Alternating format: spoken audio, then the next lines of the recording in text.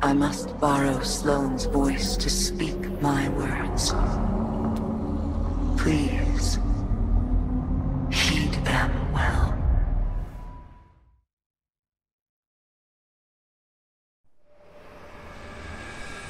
Before you can confront the witness, you must understand it. The witness's first victims were once like you, struggling for survival, bolstered by hope, until their hopes became reality. They called it the Gardener, their deity of life. It ushered them into a golden age. For eons they prospered, but their newfound god never spoke to them. It lavished them with gifts, but not with guidance. And though they lived in paradise, they came to crave a greater purpose.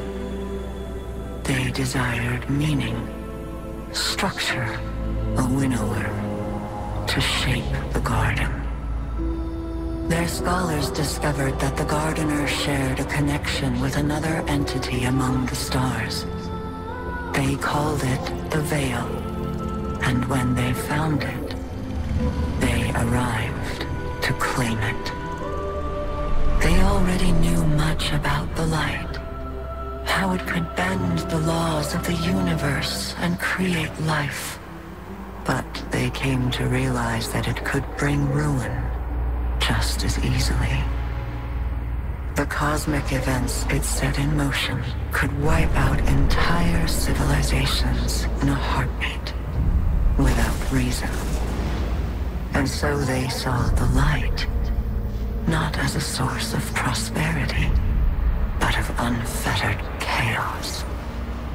By studying the Veil, they came to know the darkness. A power that was shaped by thought and consciousness. And in the darkness, they found the means to carve away the chaos of existence, to calcify it into a final shape, eternal and perfected. They brought the Veil back to the Gardener in an attempt to strengthen their connection. There, they could reshape reality itself.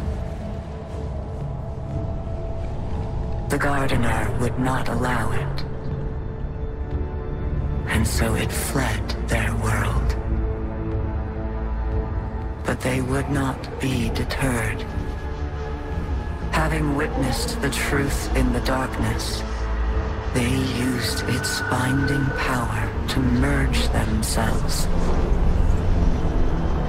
into the salvation they craved. Thus began the Witness's pursuit, its campaign to impose meaning on a meaningless universe, one that is nearly at its end.